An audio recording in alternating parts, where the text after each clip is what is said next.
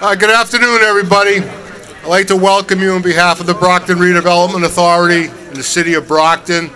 My name's Phil Griffin. I'm chairman of the board of the Brockton Redevelopment Authority. I want to welcome the governor, the lieutenant governor, our state delegation, the mayor, and the city council.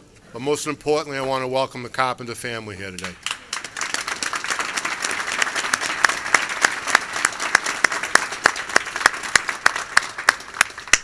This building really stands as a tribute to the late mayor. He was someone that really understood urban renewal. He understood that this garage would be a linchpin for the downtown urban renewal. As you can see, last spring, there were cranes sprouting up like tulips. And that happened not by happenstance. It happened by a man who had a plan, and more importantly, he had the fortitude to see it through. Unfortunately, we lost that mayor, but now it's really up to us to continue his legacy. So today should be a day to remember Bill, but also think very fondly about him, but also think about how you can better the city, because that's one thing Bill always was concerned with, is what he could do more and harder and work harder for the city, and I think that's really the message that we should leave here today with. So let me move along. I know everybody out here is quite cold, including myself. I'm going to bring up the mayor of Brockton, Moises Rodriguez.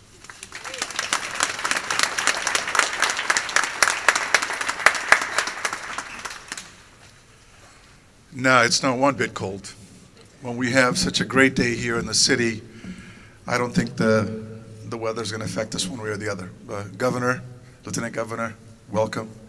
Members of the City Council who are here, members of the school committee that I've seen a few. It's a great day for the city. I'm proud to be a Brocktonian. I'm proud to stand in this spot where I'm sure Bill Carpenter would have loved to continue to serve the city. But as Phil said, you know, life goes on, and we missed him greatly because he was a great leader in the city, but it's up to us to continue the legacy. We stand here today in front of this beautiful structure that I hope will become the centerpiece in our downtown.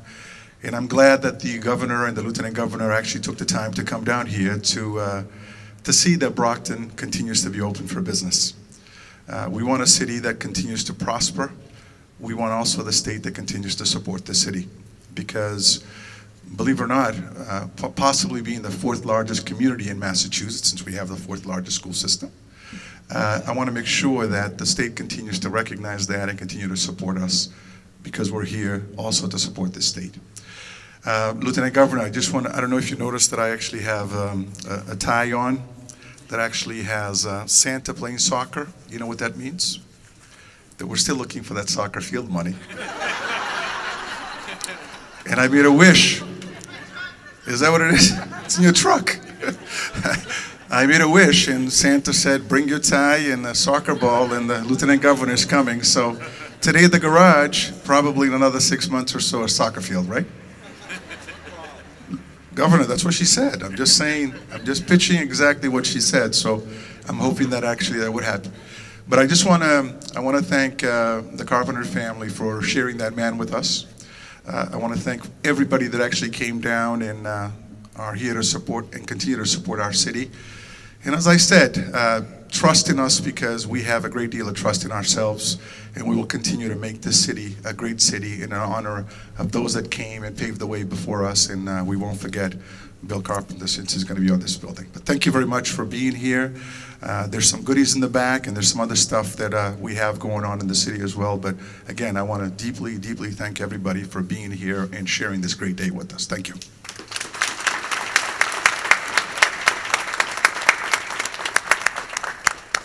Thank you, Mayor.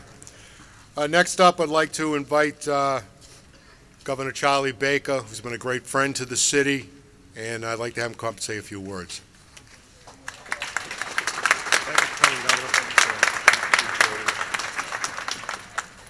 So first of all, I just want to say how much we appreciate, and I know I speak for the Lieutenant Governor and all the folks on our team, the work and the enthusiasm and the energy and the indefatigability.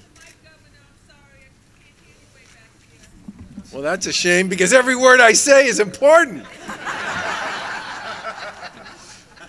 Okay, how's that? Better? Okay. I just want to start by saying how much we appreciate, and I'm speaking for the Lieutenant Governor, myself, and everybody on our team, the work and the legacy and the enthusiasm that Bill Carpenter brought to everything he did.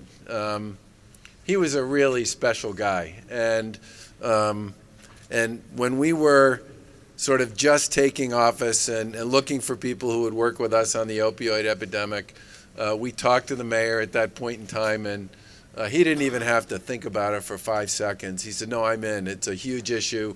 It's a problem in Brockton, but it's a problem everywhere, and I want to be part of the solution. And he threw himself into the work on that commission, which led to a series of about 60 recommendations, all of which we've implemented over the course of the past few years.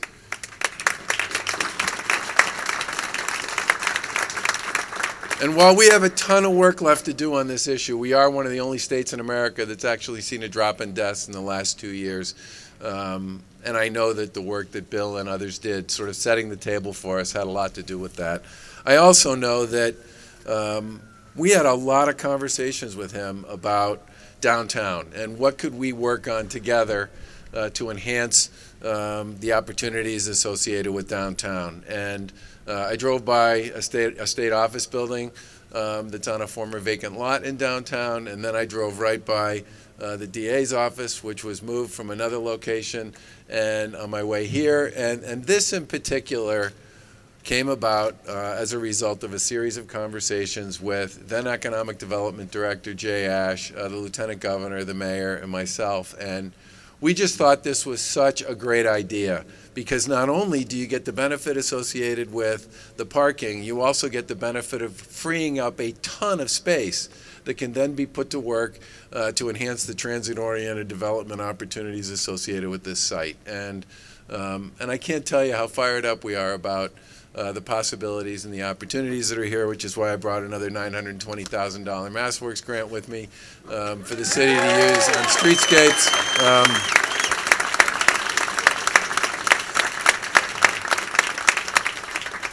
But mostly I just want to say that I think this neighborhood, this area, this part of the city, this facility, and all the stuff that's going to come with it will be a fitting tribute to a man who really believed in this city and its people and its future. And that's in many respects what Bill was all about. And we are grateful to have a chance to get to work with him while we were in office. And while we miss him terribly, we are never going to forget him. Thank you very much.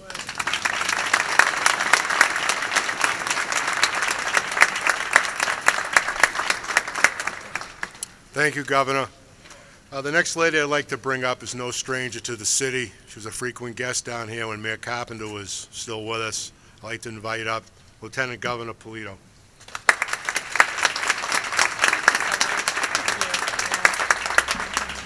I guess next time I come, I have to bring my soccer ball. Right. I just want to say we are here today 100% because of Bill Carpenter. 100%. He was an amazing man, an incredible public servant, and a true friend to this city, to our administration, and to the people of this Commonwealth. He was a very, very special person. So today we come here and we have a heavy heart because we miss him so much. But we also come here today because we're so proud of what he was able to do for this city, and we're proud to be able to acknowledge what he did every day as the mayor of this city with his name attached to this building. Now, you know and I know that Bill Carpenter did not get up every day and think about how to get his name up in lights. And he certainly never envisioned that his name would be permanently placed on a parking garage. But he clearly did bring so much to this city. And I would say it this way: he brought leadership every day. Someone who truly believed in the power and the spirit and all that this city has to offer, really being a true city of champions. The one thing I admired about his leadership is, despite the challenges and the hard things that we would see happening here in Brockton, he would get up every day and see all the beautiful things happening in this city. And I was truly moved by that, and he really served as an inspiration to me as a public servant. He also had a great vision. He was a creative man. He was a smart man. He had a great vision for this city. Someone from here, really understanding the people and what they would want, and really understanding what the vision should be for the future. Clearly not settling for the status quo. And someone that was capable of putting a plan together, and he clearly had an incredible team of people to do that with. The business community, the folks up at City Hall who also shared his belief and commitment to this community, and put the plan together. Now, that plan was not enough for Bill Carpenter. He was not going to just rest with saying, we put it together, we've got a good plan, and to tout the plan. The plan is only a piece of paper, right, or a few pieces of paper. And he truly, truly worked very hard at making that plan become a reality.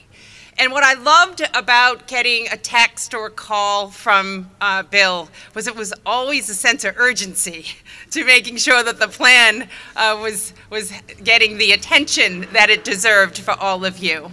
He was very resourceful. He was a tremendous advocate. Yeah, he was relentless about his approach, and it paid off. I loved coming here because I felt, as a public servant, I would feel that he was accomplishing what needed to get done here, but I'd also leave here feeling encouraged to keep on working hard, not only for this city, but for all the municipalities of this Commonwealth. And when I'd come here, he would say, one more construction project here in Brockton. And I love the momentum that he clearly left us all with on that very, very sad day in July.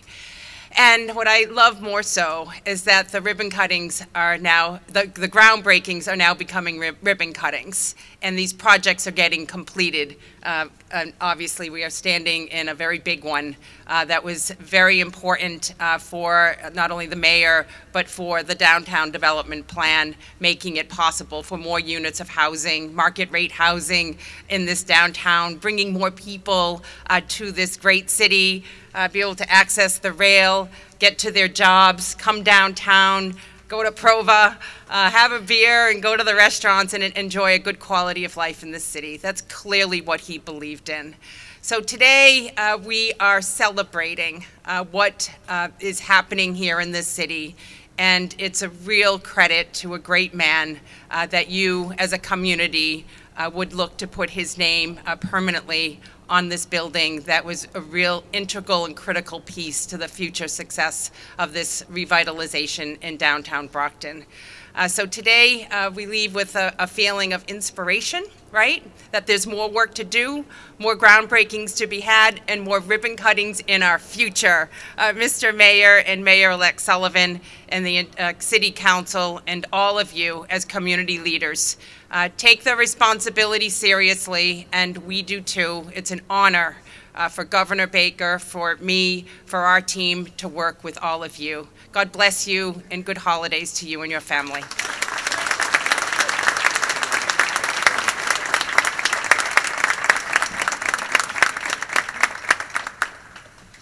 All right, next up, I'd like to bring up Nick Giaquinto. He's obviously, everybody knows him. He was Bill's chief of staff and is still presently Moise Rodriguez's chief of staff. Nick is here, I assume. Okay, come on up, Nick. Appreciate it.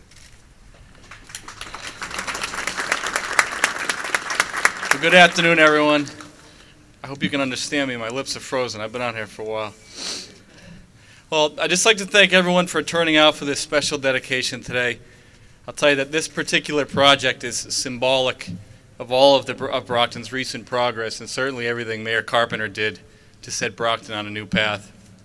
You know, it's funny, when people first heard about Brockton getting a new downtown parking garage, I think the general response from many people was oh, great, just what we need, a slab of concrete, you know, but not a place to sit down for lunch, recaffeinate, or have a beer. And but we all know there's much more to it than that, and especially with this project. And Mayor Carpenter understood that this was the type of project that only inched us closer to those very things.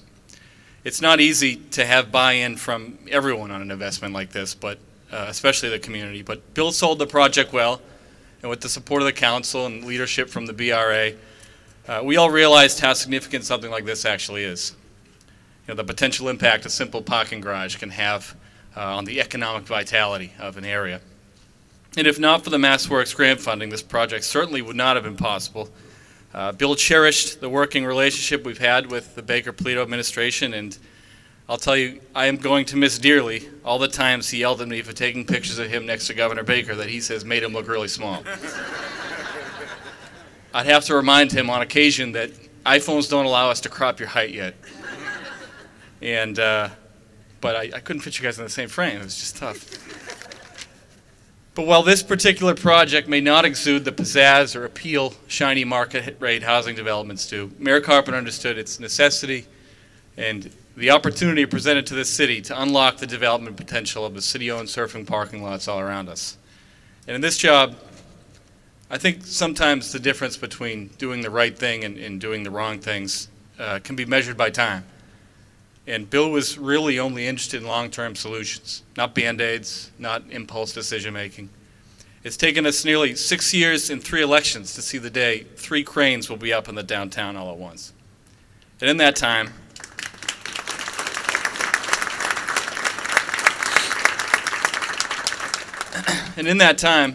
in addition to losing all my hair, we have reached over $180 million worth of investment in our downtown and $360 million in current permitted construction projects.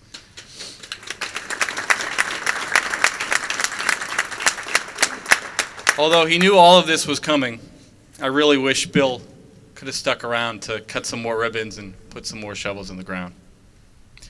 It's become very cliche, I think, to refer to a politician as hands-on, but Mayor Carpenter really set the standard for that definition. He took it to a whole new level by literally dedicating himself to becoming as close to an expert as possible on every urban subject matter. And as I've said before, you know, being his right-hand man was an exhausting experience, but by default it was also extremely educational. He approached the job from a truly academic perspective and avoided talking points and always engaged in deep thought. It's been Bill's leadership that has finally got Brockton turning the corner, as he would say. People will remember Mayor Carpenter as the change agent that finally unleashed Brockton's untapped potential, and we're beginning to see the fruits of that labor now. Thank you.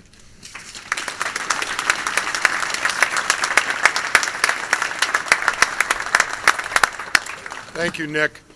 Next up, I'd like to invite Bob Buckley up to say a few words. Bob was the mayor's first chief of staff and a friend of everybody here, I think. Yep. Come on right up, Bob. Thank you, Phil. I remember it like it was yesterday. It was Inauguration Day, 2014. The ceremony at City Hall was over. The nice reception at Thorny Lee was over. And it was just the new mayor and the new chief of staff sitting in the mayor's office, trying not to be overwhelmed. I looked at him and I said, Mayor, if you do great things in this city, they're going to name buildings after you. I paused for a moment. He took a sip of his Diet Mountain Dew. And being the good chief of staff, I also presented the alternative. If you stink at this job, they're going to name a urinal after you in the parking lot, and there'll be a long line waiting to use it.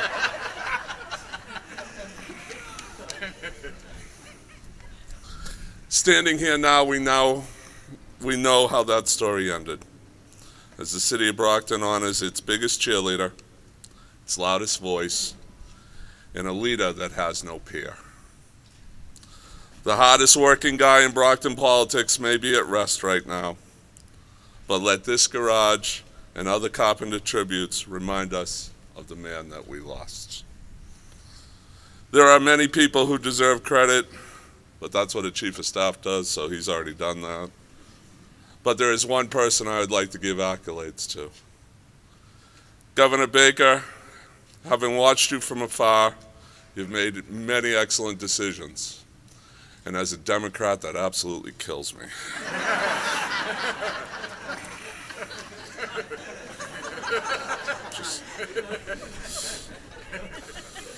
But the best decision you made was early in your campaign when you brought Karyn Polito on board.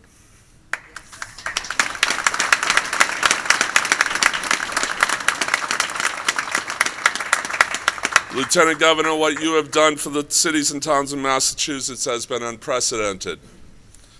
Your accessibility to mayors, selectmen, and town managers has been unmatched, and you have redefined what a lieutenant governor should do.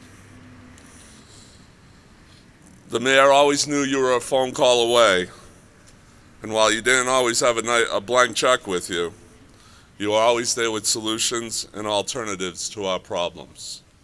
He always considered you part of our team. I understand Mayor-elect Sullivan is not here today. He's at the new mayor's conference at Harvard University, and I can tell you there's one guy who would strongly encourage him to be there right now, and that would be Mayor Bill Carpenter. Bill learned a great deal at that new mayor's conference, and I'm sure Mr. Sullivan is doing the same as well. But it's now up to you, Mr. Sullivan, to fill this garage with carpenters, electricians, general contractors, and other great union workers so that the downtown area of Brockton will become a vital commercial area.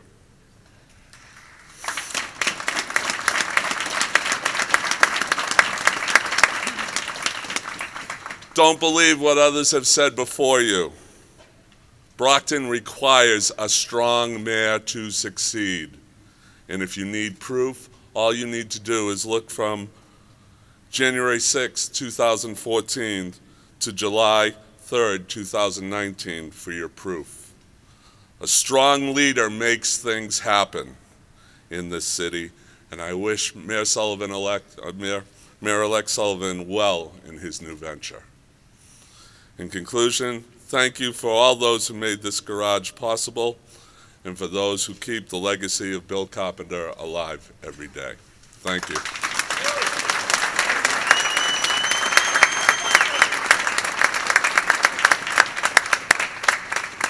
Thank you, Buck.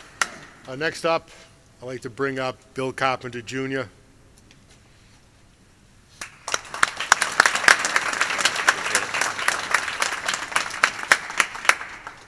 Good afternoon, everyone. On behalf of the Carpenter family, I'd like to thank everybody who's made today possible. Rob Jenkins and the Brockton Redevelopment Authority, Governor, Lieutenant Governor, City Council, State Representatives, Rob May and his team.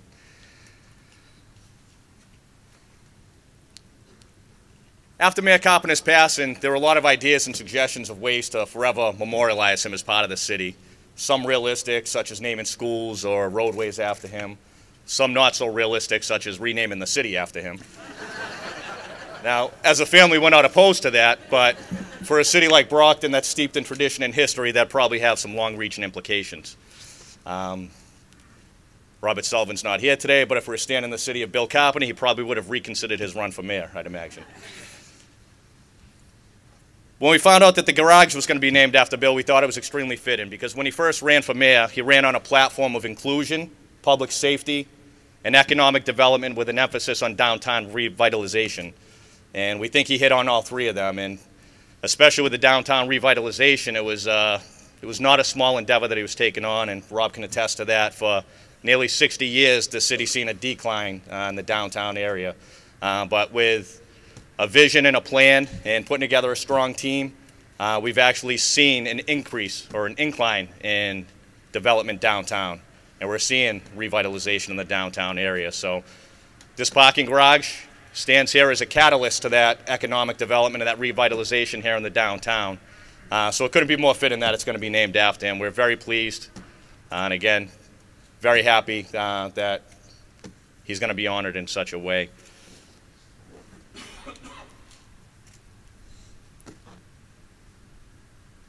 Brockton is under construction. Brockton will continue to be under construction. We will witness a full revitalization of the downtown area. This garage will be the catalyst for that. Mayor Carpenter will be the reason, and they will forever sit here on Petronelli Way together, serving as a perpetual reminder of where it all began. Thank you very much.